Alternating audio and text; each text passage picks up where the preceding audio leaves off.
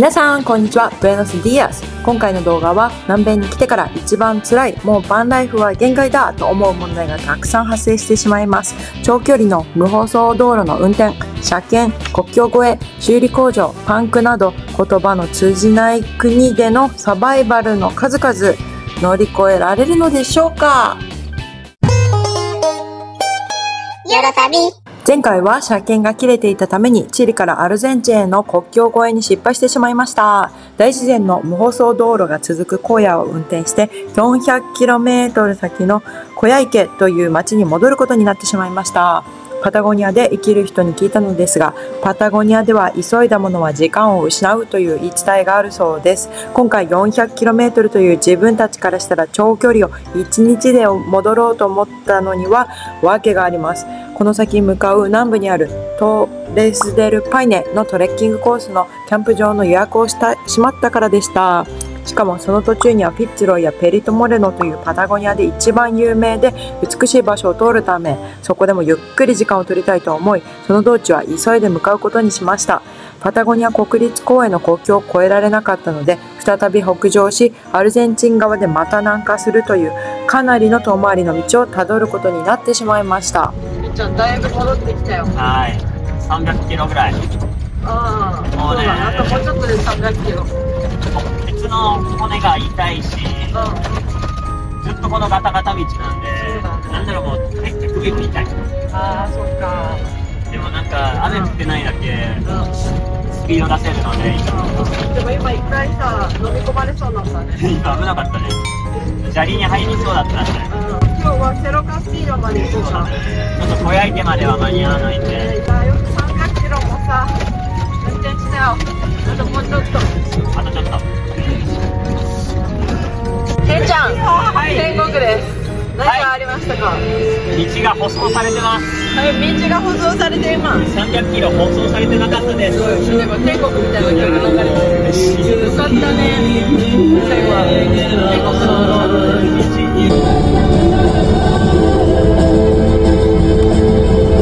じゃん、今日はお疲れ様。300キロ2月最後のご飯です。適当ご飯丸ごとソーセージ。セロカスティアのガソリンスタンドめちゃめちゃ風が強いです。後ろがちょっと、はい、気圧で直せんのかパンクしてるのかちょっとまだわからないですが、とりあえず気圧入れてみます。タイヤどうなんだろうな。パンクしてないかな。すごいへこんじゃってます。やばい。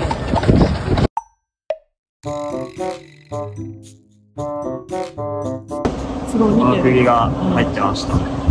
今中を埋めてくれてるかな。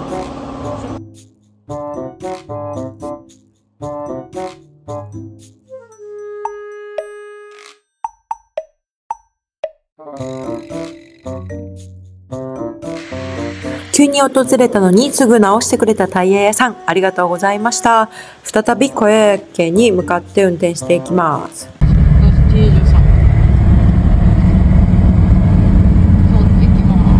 仕掛けて車検場やってきました。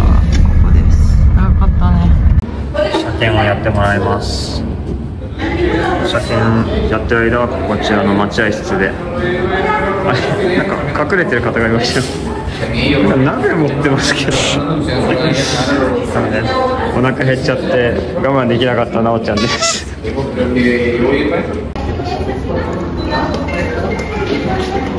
バレないように食べてます車検に来たんですけれども、ここのねブレーキ踏んだ時にも赤にならないのがダメって言われたので、この電気を外しました。赤じゃないとダメなんだよね。で、赤を入れるか外せって言われたんで外してます。あとはこのナンバープレートが仮だから、このチリのナンバープレートをつけるように言われました。この車のこの下の看板を取って前につけないといけないんだけど、これをペンチで切れって道具を渡されました。切れそう？切れない。そう、やばいな。惜しい。はい、車検通りました。結局すごい適当だった。つけてブレーキランプ外せばいいっていう。そうそう、ライトを外したら OK だった。まあいいや、何はともあれ。はい。車検通ったパドロンゲットした、保険もあるので国境に渡れるはず。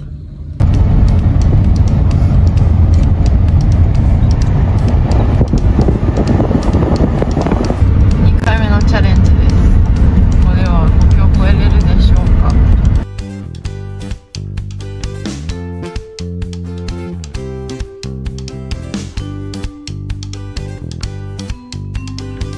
今ね、国境越えました。越えます。OK が出ました。そう、はい、そうだね。ちょっと昨日頑張って300キロぐらい。確かにね。来てね。処理も全部今日も車検も行って、今日はタイヤもパンクしたけど、無事越えれました。おめでとう。怖かった。緊張した。荷物検査はすごいサクッとでした。あ、そっか。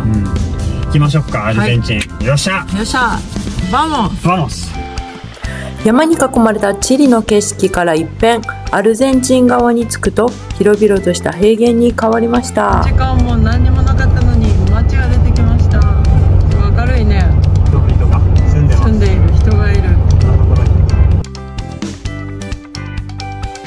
そしてやっとのことで車中泊できるガソリンスタンドに到着。こちらはトイレ、シャワー、Wi-Fi が使えるカフェがあり、とても設備が整っていました。ケンちゃんはミーティングがあったので夜にカフェに仕事をしに出かけていきました。今日は本当に長い一日でしたが、無事国境を越えられたので一安心です。次の日はアルゼンチンの現金を全く持っていなかったので、近くのホテルに両替しに行きました。絶賛インフレ中のアルゼンチン、400ドルを両替するとすごい量のアルゼンチンペソの札束になって帰ってきました。5万円ぐらいドルを両替したらこんなお金になっちゃいます。美味しそうなパン屋さんに来ました。クロワッサンもポンデキュージョもあるよ。すごい。前日がすごい強風でドアの調子が悪くなってしまったので、また今日も車屋さんにやってきてしまいました。なんと車検を通った後にライトの調子もおかしくなってしまったので見てもらうことにしました。毎日トラブルや車屋さんにお世話になる日々が続いています。はい、ケンちゃん。アルゼンチン入ってスーパーに行ってみました。はい、ちょっとうまくいかないことばっかりなんで、買い物してちょっとストレス解消です。ドン。ドドン。これでいくら分ですかこれ？9000円。9000円。安いね。だってお肉見て、霜降り牛2キロ買いました。2キロ分のお肉とワインやビール、お菓子、パンが安いね。パン類、野菜、リンゴ、パスタ、ハムとかも安いし、なんかアルゼンチンイタリアの影響があるからパテとかね、ちょっとグリッシーニとか買ってないけど、イタリアっぽい感じの。いや、この量で9000円はすごいよ。ご飯とかお菓子とか缶詰は高い。だからそういう高いものは避けて買ったら行きました。はい。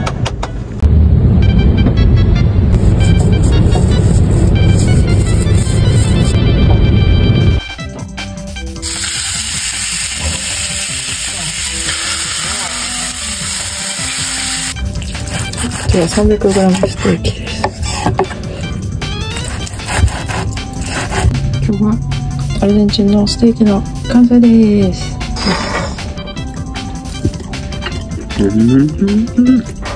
久しぶりにこんないい肉食うわ。うまっ。めっちゃうまい。すごいです。荒野。どうですかこれ。いやー面白いね。なんかでも一日休んだからドライブが楽しくなりました。でもね、なんか絶対30分でね飽きるってね。ずっとこれだから。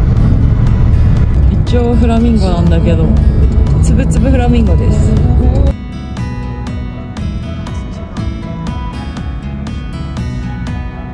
今さ、パソロバルス通ったんだけどさ、本当はここ3日前に通れるはずだったんよ。そうだね。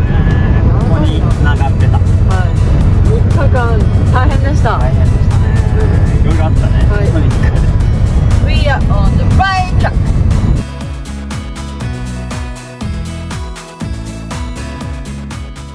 はい、今ね、もう何もないところです。荒野ね。ただの荒野で風だけすごい強いんですけど、めっちゃ強いね。ここでバーストしました。タイヤがちょっとバーストしたんで、一番最悪なシナリオだね。いやほんと風強いのと寒いよね。ちょっと高くしてやる。なんでここっていうね。もうあとちょっとでも行ってくれたらね。いや全然ずっとこれだよ。そうね。ずっとこれだし、150キロぐらい間違いない。絶望的です。やりますか。やりましょう。初のタイヤ交換。どこ行くんですか。いやもう風が強すぎるから。やばいね。これ完全防備してタイヤを変えていきましょう。頑張ろう。通ってきた道はところどころに穴があり、結構なスピードで穴を通ってしまったのでバーストしてしまったのだと思われます。強風の中、タイヤを外して車の下についているスペアタイヤと交換します。ス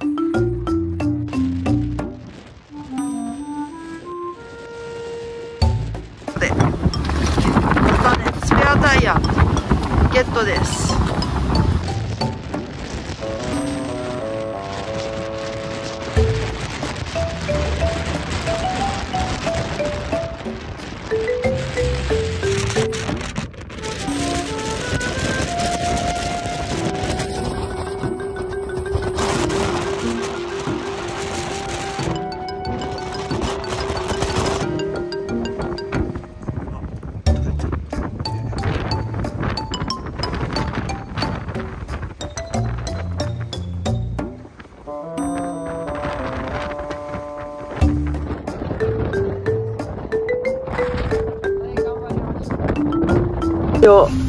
タイヤ交換終わりました。終わりました。お疲れ様でした。いやーきつかった。一番過酷な状況。雨よりマシか。雨は確かにひどかったね。幸い風は強いけどそんな冷たくないから。寒かったけどね。すごい体力奪われるね。本当さ、コンセプションでさ、ロイに教えてもらって。そうだね。やり方をね、一回レッスンしてもらったからね。一回あれ横練習したから。で昨日一昨日もやってたからね。じゃあ進みましょう。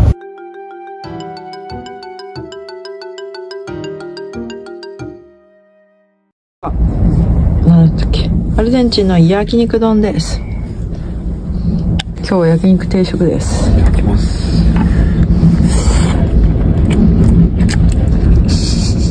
噛み締めタイム。うまい。夜ご飯で調理用のガスもなくなってしまいました。暖房がない車内は寒いのでダウンジャケットを着て過ごしています。明日は料理用のガスボトルとスペアタイヤを探しに行かなければいけません。また車屋さんのお世話になります。みなちゃん、はい、いやただの民家なんですけどこの町でガスを交換できるのはこの家だけだそう。でもチリのガスだからね。そうだね。入れてもらえるかわからないんだけど、そしたら今他の場所はないと。通行人の人がここのお宅は夜7時20分まで帰ってこないよと教えてくれたんで、ちょっと今日は無理かも、ね。また次の町まで持っていきましょう。はい。アルゼンチンでチリ式料理ガスの補充をできる場所はあまりなくて、とっても大変です。続いてはスペアタイヤ探しの旅に出ます。トラック用の車屋さんに聞いてみましたが、クモの巣が張ってあるような古いタイヤしかなかったので諦めます。ここではタイヤの空気圧だけ維持させてもらい、次の店へ。タイヤないか聞いてくれてます。タイヤ、スペアタイヤ探す旅なんだけど、おじさんが馬がいて青い家って言ったら本当にあった。あれです。確実な指示だね。ここでタイヤゲットしたい。こんなにあるのに同じサイズのタイヤは見つからず、次のタイヤ屋さんを紹介してもらったので行ってみることに。とりあえず2軒目3軒目に行ったメカニックの人にここで待ってろと言われ放置されました。誰もいません。結局誰も最後まで現れずタイヤを買うことはできませんでした。この町ではガスもスペアタイヤも買えないと判断し、フィッツロイに向かうことにしました。今回は国境越えの失敗から 400km 来た道を戻る途中でタイヤがパンク。なんとか車検をパスし、ドキドキの国境越え、そして荒野の道をドライブしてペリトモレノという町へ行きました。そこでも車の不調が発生し、車屋さんへ。道路の途中で今度はタイヤがバーストし、強風の中付け替えました。その夜に料理のガスがなくなり、次の町でガスとスペアタイヤを探しに行きましたが見つからないというトラブルの連続でした。旅を急いだ結果、問題が発生し、焦ることも多かったです。車屋さんに何度もお世話になり、結局、予定より時間がかかってしまいました。パタゴニアの教えのように、パタゴニアで急いだものは時間を失うと言われている通りになってしまいました。海外のバンライフでは予想もつかないトラブルがいつ起こるかわからないので、日程や気持ちに余裕を持って過ごそうという学びになりました。今回たくさんの問題に直面して苦労しましたが、いい人生経験になったと思います。次回は気を取り直してアルゼンチンのエルチャル店に行き、ピッツロイを見に行く登山に挑戦します。今回も見てくれてありがとうございます。チャンネル登録してもらえると嬉しいです。